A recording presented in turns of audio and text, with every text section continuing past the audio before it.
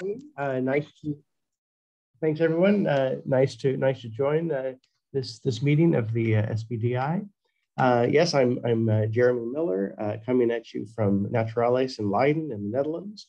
Within the last few years, everyone can see everything all right? The screen looks good. Okay, cool.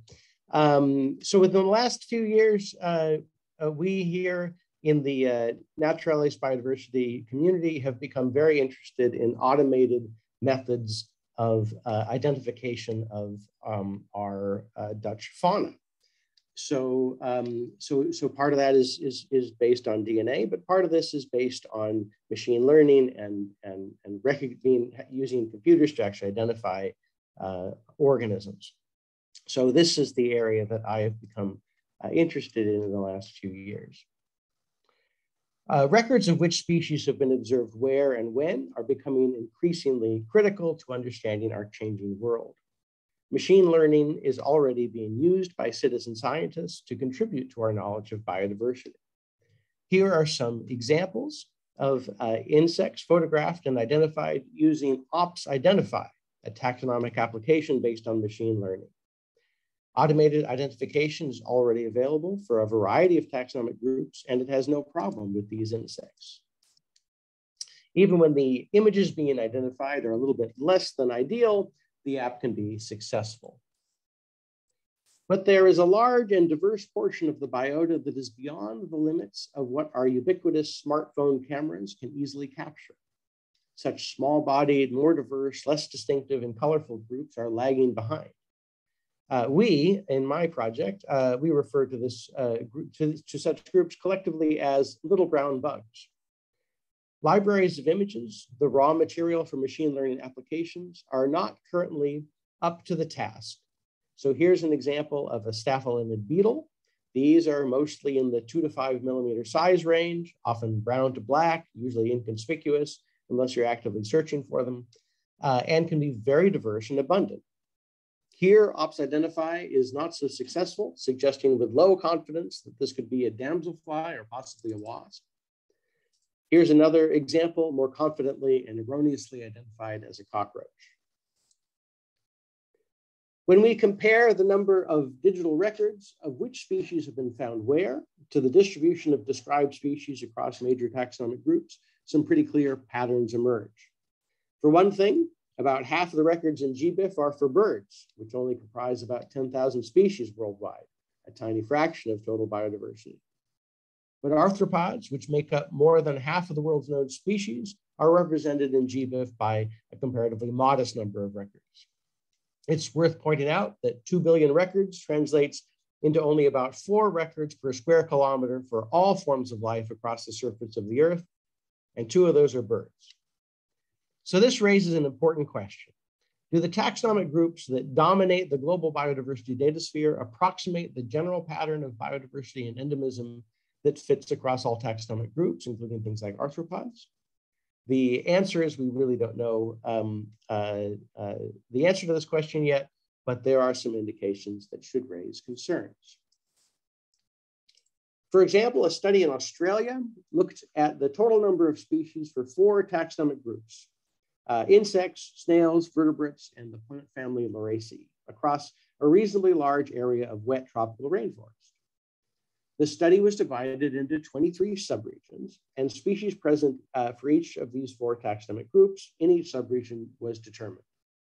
These data were then used to assess conservation priorities by ranking the subregions in such a way as to maximize the total number of species and rank each subregion in that way. The question can then be asked, does the ranking of these subregions based on one taxonomic group predict the ranking for the other taxonomic groups? In other words, can one taxonomic group stand in as a surrogate for the others? If so, it might be possible to rely on a subset of taxonomic groups as a proxy for all biodiversity. What this Australian study found was that cryptic and diverse groups like insects and snails were good predictors of conservation priorities of vertebrates and fair predictors for the plants, but that neither plants nor vertebrates did a good job of predicting the pattern of insects in snails.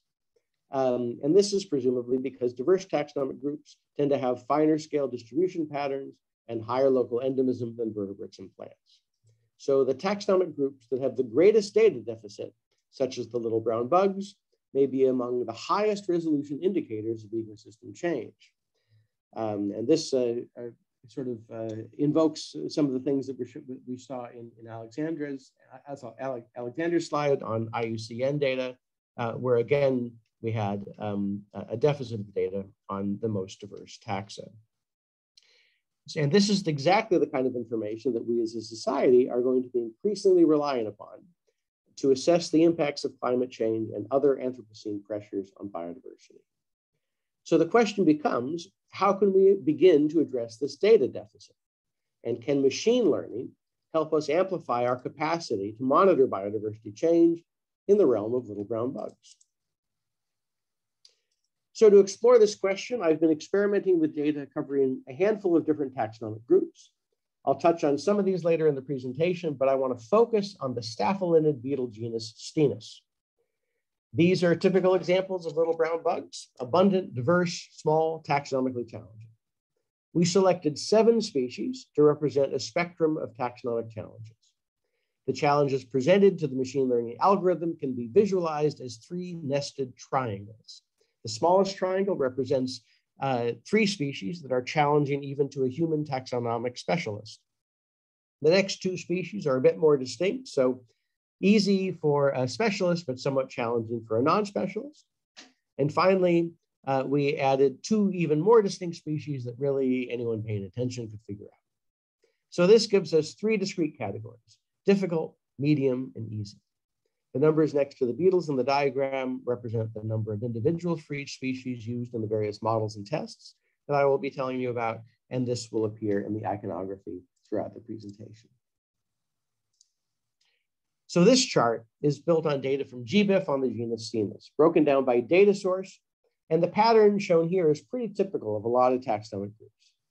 What we find is that human observations records, like those contributed through OpsIdentify, iNaturalist, and similar sites, provide a very large number of records of relatively few species. Museum collections databases contribute a modest number of records, but these include many more species, and in particular, many species not represented by any other data source. So the challenge is to find a way to leverage some of the taxonomic knowledge in museum collections into a mechanism for more comprehensive and high throughput biodiversity monitoring. For this project, we used beetle specimens from the Naturalis Biodiversity Center collection in Leiden. Stinus beetles in natural history collections are typically mounted on pinned cards or points and stored as dry specimens. We deliberately selected specimens with a range of preservation quality as opposed to just picking out the cleanest and prettiest specimens in an effort to get a realistic idea of both the power and the limitations of museum collections as a source for machine learning image libraries. In addition, images of unmounted specimens from recent fieldwork were identified with and combined with image libraries based on mounted museum specimens. Images from various online sources were identified based on the combined image library. We used the machine learning application Noose to build and test our models. So specimens were photographed both individually using a high resolution extended focus composite image system and with multiple individuals together in a unit tray. Individual extended focus images are much higher resolution and detail, but also much more time consuming to produce compared to images of multiple individuals photographed together in a unit tray. But this allowed us to explore trade-offs in time, effort, and performance. So the first 2 models I want to show you consisted of exactly the same 311 specimens across these 7 species, photographed alternatively as extended focus images of individuals or as multiple specimens in unit trays. We annotated these data sets in Noose by labeling each specimen according to its taxon. The program then proceeds to build a model based on these annotations. The program then tests a portion of the annotated specimens against the model to check to see if they can be correctly identified. The results of this test are presented in the form of a confusion matrix. And that is that indicates which species in the test data set were misidentified as which other species.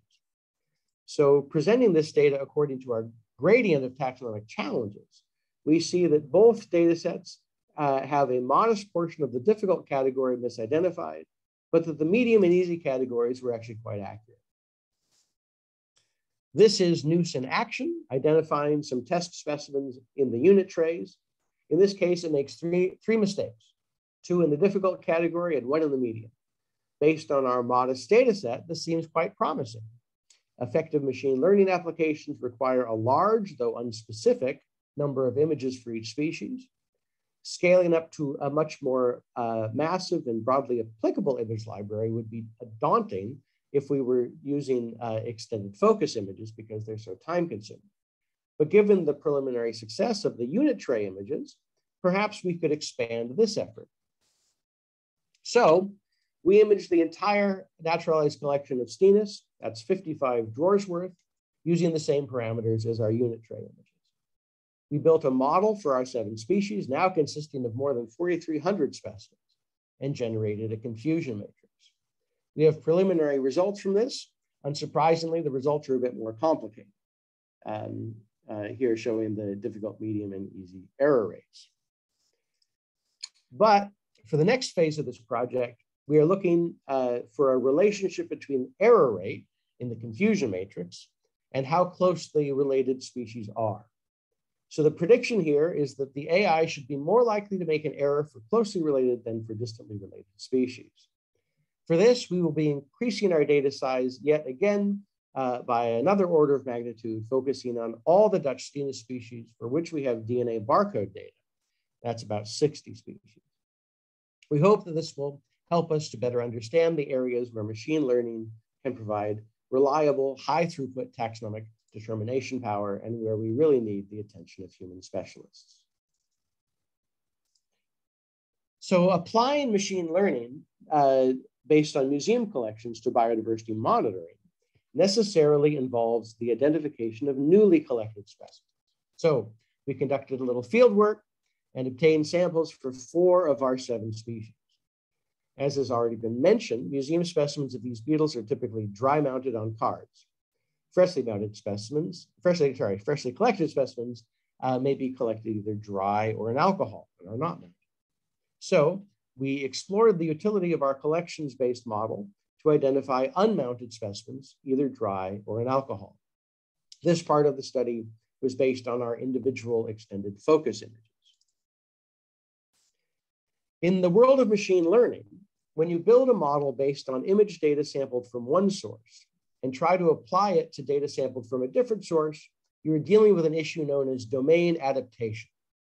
Domain adaptation can be a challenge for artificial intelligence systems, and this was the case here.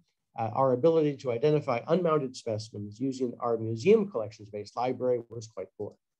However, when we combined our fresh specimens with the museum collections library, the confusion matrix suggested significant improvement. So we built a composite image library using half of the wet and dry specimens and the museum collection images. We then used this more diverse library to identify the remaining half of the field collected specimens, and the results were indeed very promising. So I think what this suggests is that image libraries based on a combination of sources, including but not limited to museum collections, can create synergies that ultimately lead to more reliable results. Extending this idea, we downloaded images of our 7 species from some popular Dutch and Belgian human observation sites, as well as the Bold DNA barcode database. We supplemented this with some images provided by the Natural History Museum in Rotterdam. And this collection of test images is quite variable, both in character and in quality. The results, especially for the difficult category, are again not very encouraging. However, when we split the library in half and use part of it for training, the accuracy for the difficult species does improve somewhat. But clearly dealing with this freewheeling collection of images, such as you can find scattered online, this is going to be a challenge. Now that previous slide was limited to images of dead specimens, as opposed to this one, which shows much the same thing, but applied to posted images of living animals. Clearly, this will be yet another important challenge, but very few images of the living animals are currently available on these human observation sites, so there's not much more we can do to explore these issues at this time. So far, I've showed you our libraries based on laboriously produced extended focus images of individuals and the group images of specimens and unit trays. But we are also interested in one other method of imaging collections. These are a few images taken using the Picture-Eye conveyor belt system. This is a semi-automated system for taking high-resolution, multi-view images of specimens with much more modest requirements for human labor. So this could potentially be a best of both worlds solution to provide high quality and volumes of museum specimen images for machine learning libraries. It has the additional advantage of being the only option we've explored so far where the data associated with each specimen are also captured. This has the potential for filtering and querying specimens based on things like country, date, or identifier, and linking data and images to museum collections databases. Unfortunately, this part of our study has been beset with technical problems. We are aware that an unknown portion of the specimens in our museum collection are wrongly identified. So when we create models, it could be that there are a number of errors included in our annotations. So if we think of machine learning algorithms as basically just fancy mechanisms for clustering data, it should be possible for us to pick out specimens annotated as one species that are outliers from most of the data and are actually much more like a different cluster. This is something I hope to explore further using the large Sweedish drawer level data set. Ultimately, I would like to be able to pick out particular specimens in drawers that are indicated by the AI as being suspicious, send our beetle expert to check and verify these determinations. Our specialists, of course, just like every natural history museum, do not have the time to systematically go through 55 drawers of Sweedish, to say nothing of the much larger overall beetle collection. But perhaps our models can make efficient use of this time to improve the accuracy of our collection. Here's one example from our drawer level images that we already recognized. The beetle in the middle doesn't really look much like the beetles to either side, and it would be very interesting if we could get the AI to discover this along with other examples not known to us. I just want to touch briefly on a couple other projects we're doing with machine learning with museum specimens. Here's one on spiders, which unlike the beetles, are typically preserved in alcohol. So this represents a domain of museum collections distinct from dry-mounted specimens. The spider study design is similar to the beetle study in its categorization of taxonomic difficulty. The taxonomy of these spiders is traditionally dependent on characteristics of the genitalia. Reliance on genitalic characters is quite common in the world of little brown bugs. So we will be looking at both overall bodies and genitalic details. We're interested in whether our models can identify these spiders based on their overall appearance, or if, like their human counterparts, they will depend primarily on genitalic characters to get it right. Another study is on bumblebees. This key group of pollinators is one of our most, the most charismatic group that we're studying, and one with a lot of interest from various quarters. Perhaps because of this, images of bombus specimens from several natural history museum collections are available online. So one of the things we want to learn from this study is about how to combine images from multiple institutions to build a composite library. This is in preparation for a future where natural history collections from Europe or the world are contributing to a common image library. Collections tend to be complementary, with some species that are rare or absent in one collection being common in another. So building libraries based on a consortium of collections will be key to making the most of our collective biodiversity knowledge. For this study, we will again be investigating individual images, drawer level group images, and image libraries that combine them. So automated identification based on images from museum collections material shows promise, even in taxonomically challenging, small-bodied, diverse groups such as beetles.